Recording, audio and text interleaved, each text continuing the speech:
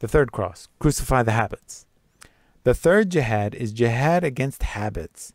The sin that enters from the senses becomes a thought, and the thought, when it persists, completely converts into a doer of sins. What is an angry man? It's a man that has become accustomed to getting angry. But how did it start? It started when he didn't crucify the things that irritated him. The person who is angry didn't crucify the will or the senses or the thoughts, and so became an angered person.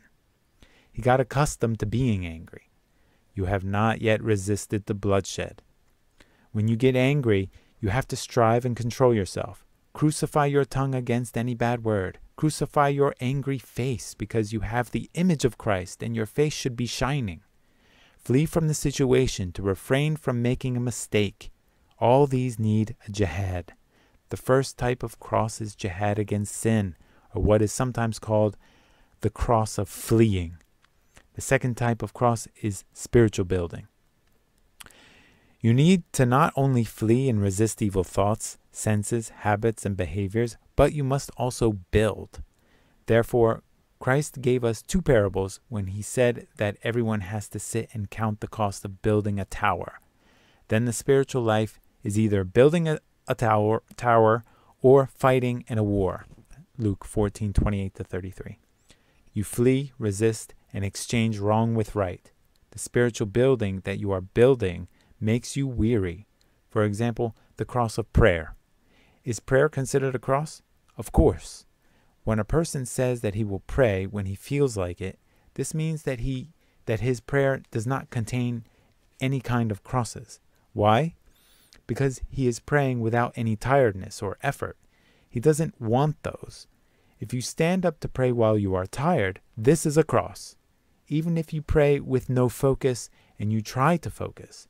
When you are tired, you say, I will stand, because it is not acceptable to pray while I am sitting down, because our God deserves prostrating.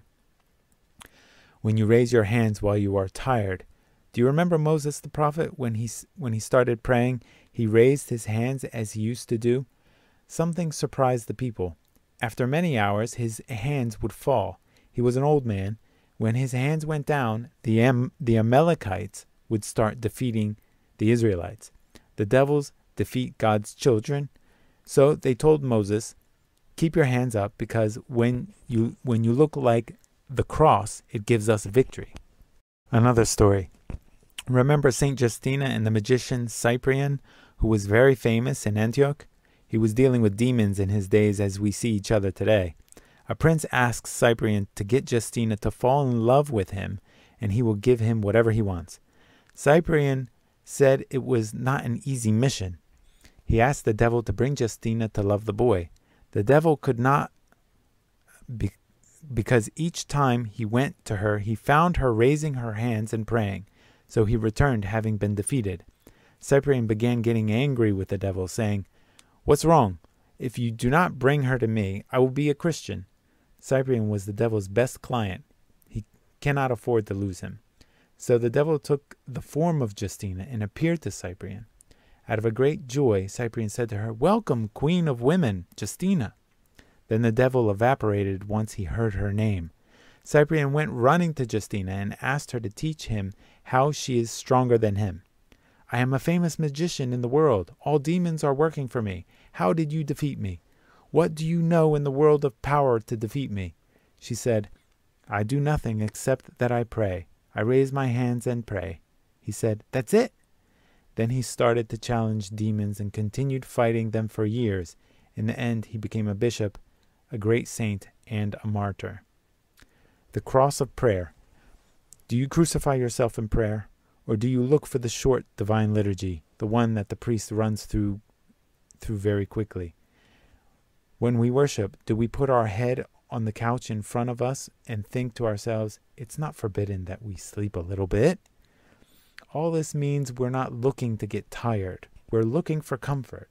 It means that I do not want to be crucified. Whereas the saints were taking a long time because they wanted to get tired, in addition to their love of our Lord.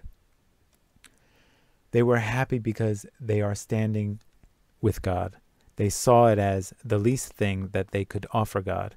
Your body was crucified for us, Lord. What can I offer you? The altar in the divine liturgy is a witness to God's love. Christ crucified is on the altar for our sake. The priest, deacons, and people are crucified for him. That's why the person who pampers himself with respect to prayer is not suitable for standing in this place. Do you understand that this atmosphere is at the peak of holiness and love? Christ is being crucified, and we are being crucified by prostrating, fasting, standing, getting tired, praising continuously, etc. All these are expressions of our sharing in his cross as much as we can. Someone says, "What's wrong if I take communion without fasting? Or if I come 5 minutes before communion?" All these mean that he does not want a cross. In the cross of spiritual building, there is the cross of fasting. Same idea. Fasting is an expression of being crucified with Christ, sharing his pain. That's why when they asked Jesus how come his disciples do not fast, he told them, wait until the bridegroom is lifted. That is crucified. But the days will come when the bridegroom will be taken from them. Then they will fast in those days. Luke 5:35. When they see me on the cross, they will learn fasting. They will fast, and they will fast multiple days at a time, not eating or drinking to partake in my cross. Christian fasting is an expression of love. Is there any bride who can sit and eat while her bridegroom is in pain? How? She cannot, because she is in pain with him. Our church loves fasting, and so we fast all year round. And we do not oppose it, unless we do not want to carry the cross. Saints love fasting as it's an opportunity to carry the cross. When they are offered food, they think about it many times before eating. They are afraid to eat. It's as if they are taking off the cross.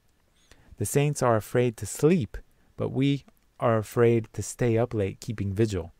One of the great father monks said there are 2 things that he hates in life, eating and sleeping, which are the very 2 things we love most.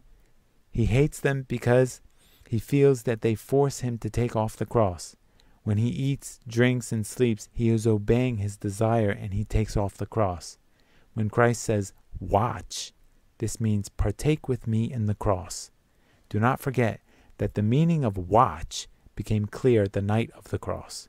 When he was going to the cross, he was in severe pain and exhaustion, psychologically and physically. He stayed up, and when he returned, he found that his disciples fell asleep.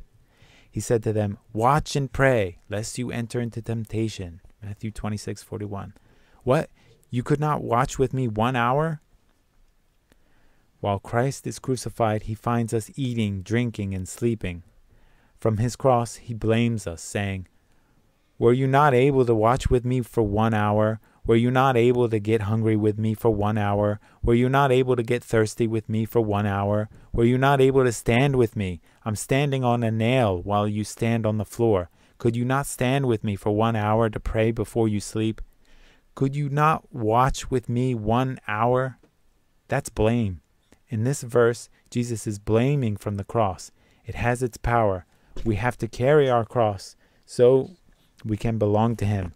Otherwise, he will say, I do not know you, as in Matthew 25:12. The first cross is jihad against sin or fleeing from sin. The second cross is spiritual building, which includes all spiritual works. Every spiritual deed must cause fatigue. Like when reading the Bible, we need to get tired.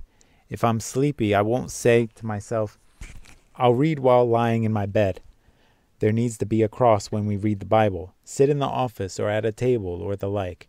The more you suffer, the more blessings you receive, and the more you taste the beauty of God's word. However, so long as you seek comfort, you will not taste the cross or its meaning. All the works of spiritual building, spiritual vigils, praising, fasting, etc., are crosses.